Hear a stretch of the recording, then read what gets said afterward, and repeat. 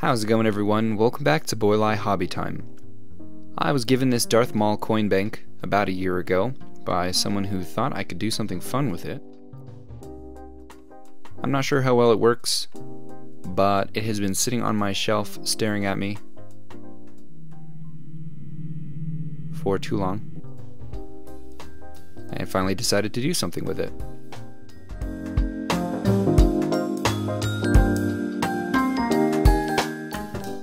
I started by opening up the bottom of the box. Just had to remove a few screws to get inside. Also removed all of the batteries that this thing housed, and it was like a couple hundred. I don't know why I needed so many batteries. Once I had all of that out, it's time to open it up and see all the fun stuff on the inside. Initially, I had thought about just upgrading the lightsaber and then putting him all back together, returning him to his former glory.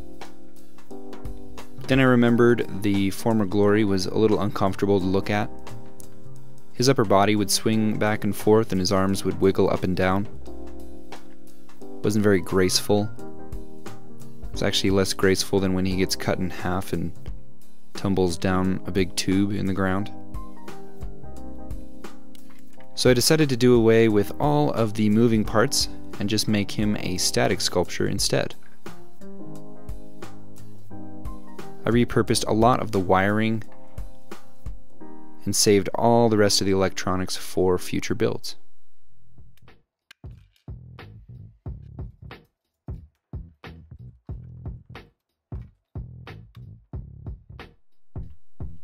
I added back some batteries. This is how I'm going to be powering the whole thing. And once that was done and everything was out of the base, it's time to move on to the customizations. I found this metal sheet at Hobby Lobby. It's the only place that I know that sells it, but it has this very imperial looking design on it. I traced a circle the same size as the hole on the base, and then I used some tin snips to cut that into an almost perfect circle. I then cut up a piece of acrylic. This will sit underneath that piece of sheet metal, give it some support, and it will also allow light to pass through. Then cut out a piece of styrene the same size as the top of the base. I flipped it over, I traced out a circle, and I cut that out with an X-Acto knife. All you have to do is score it and it snaps out really easily. I also saved the little disc because I'm going to be using that later. I wanted to be able to turn this project on and off with this little toggle switch, so I used my Dremel to drill a hole through both the base and the styrene. I glued down the acrylic sheet and it was a little too clear, so I took it outside with some matte varnish and gave it a few coats. When that was all done, it was nice and frosty. I then gave the sheet of metal and the styrene a coat of black paint. Once I had glued those on, it was time to move on to the electronics.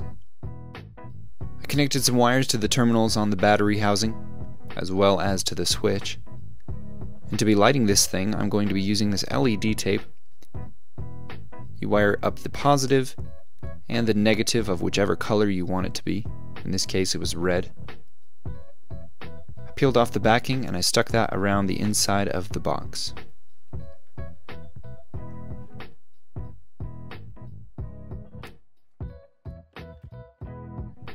Then connected everything to the batteries and to the switch, and I ran two wires, one negative and positive, up through the base. This will travel up through Darth Maul to give power to his lightsaber. Also, here is that little disc that I saved from earlier. It will sit right in the middle and help reflect light up through the base.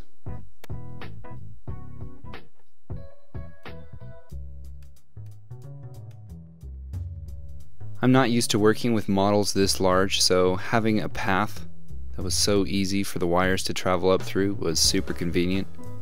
It was also nice because he was assembled with screws, so I didn't have to worry about messing up, because if I did, I could just take him apart and do it again. I wish they were all this easy.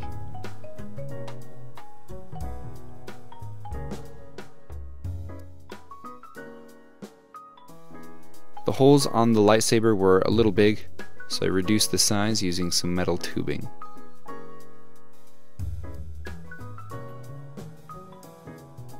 I then straightened out some copper wire. This will act as the positive lead that'll run to either end of the lightsaber.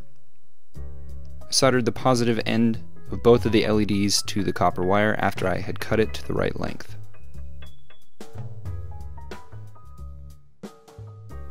A lot of people have asked about these little cocktail straws that I use to diffuse the light. They are the diamond cocktail straws. They come in a 170 count box. I'll put a link to those in the description. Then ran a wire to both of the negative ends of the LEDs. Made sure to stick that out quite a bit so it wasn't close to touching the positive side. Both of my connections were clearly visible. It's just a matter of soldering those up and hiding all the wires inside the arm.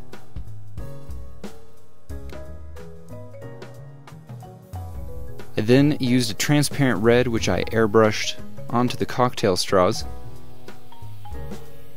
I also dry brushed some gray over the edges of his clothing, and I touched up the paint on his face. The last thing to do was to paint the little Star Wars logo black. I called it good.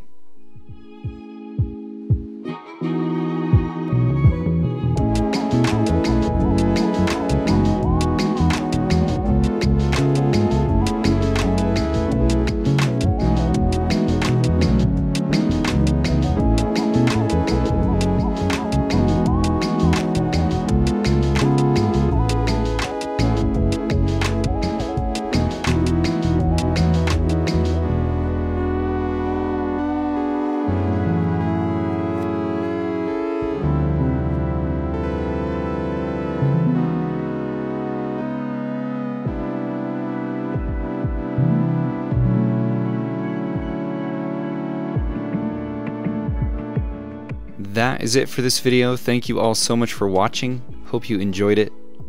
Thank you again to all of my patrons. Really appreciate you guys very much. Have an awesome week, everyone. I will see you next time.